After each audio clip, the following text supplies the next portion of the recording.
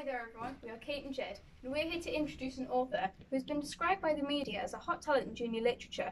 But before we hand you over, let's tell you a bit about him. Before becoming the esteemed author he is today, he worked for the FA, getting the opportunity to interview players such as Messi, Ronaldo, and Alex Ferguson. This job drove him towards becoming an author and writing the massively successful book series Jamie Johnson. These books have sold over 800,000 copies and have been adapted into a TV drama. He is an ambassador for the Youth Sport Trust, an exceptional charity that helps ensure that every child enjoys the life-enhancing benefits that come with play and sport.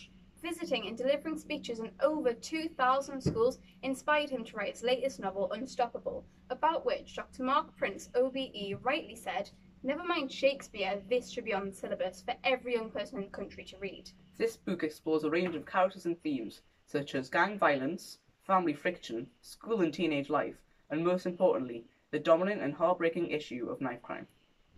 The book follows the story of twins who, having once been inseparable, have fallen out of friendship and lost the power that they once gave each other at every obstacle of life. However, with twists and turns, their happiness strives to see the light of day again, and honestly, this book left us both feeling inspired. After both having read it, we can tell you that, in the timeless and genius phrase of the man of words himself, Alan Shearer, it's very, very good. And this book is what is here to talk to us about today. So without further ado, Dan Freedman.